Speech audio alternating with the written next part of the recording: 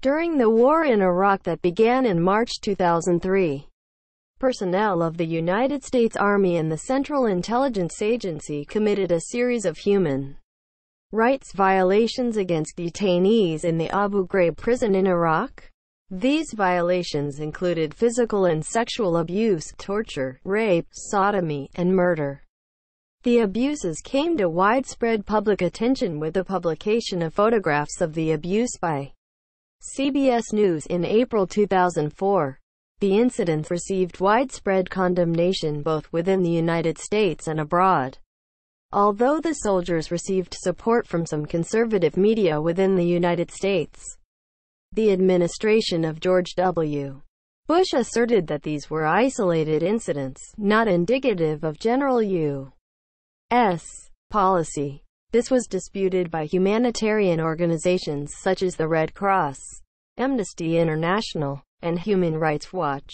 These organizations stated that the abuses at Abu Ghraib were not isolated incidents, but were part of a wider pattern of torture and brutal treatment at American overseas detention centers, including those in Iraq, Afghanistan, and Guantanamo Bay.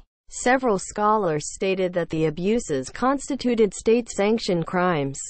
The United States Department of Defense removed 17 soldiers and officers from duty, and 11 soldiers were charged with dereliction of duty, maltreatment, aggravated assault and battery, between May 2004 and March 2006.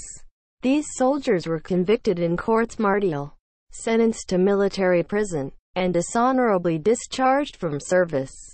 2 soldiers, Specialist Charles Grainer and PFC Lindai, England, were sentenced to 10 and 3 years in prison, respectively. Brigadier General Janis Karpinski, the commanding officer of all detention facilities in Iraq, was reprimanded and demoted to the rank of colonel. Several more military personnel who were accused of perpetrating or authorizing the measures, including many of higher rank, were not prosecuted.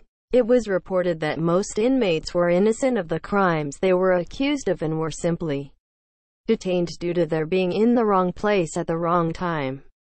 Documents popularly known as the torture memos came to light a few years later.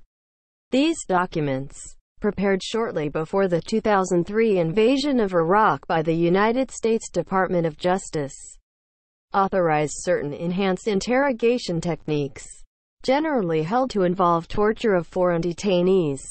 The memoranda also argued that international humanitarian laws, such as the Geneva Conventions, did not apply to American interrogators overseas. Several subsequent U.S. Supreme Court decisions, including Hamdan v. Rumsfeld 2006, have overturned Bush administration policy and ruled that Geneva Conventions apply. Many of the torture techniques used were developed at Guantanamo Detention Center, including prolonged isolation, the frequent flyer program, a sleep deprivation program whereby people were moved from cell to cell every few hours so they couldn't sleep for days, weeks, even months, short shackling in painful positions, nudity, extreme use of heat and cold, the use of loud music and noise, and preying on phobias. Subscribe our channel for more such informative short video.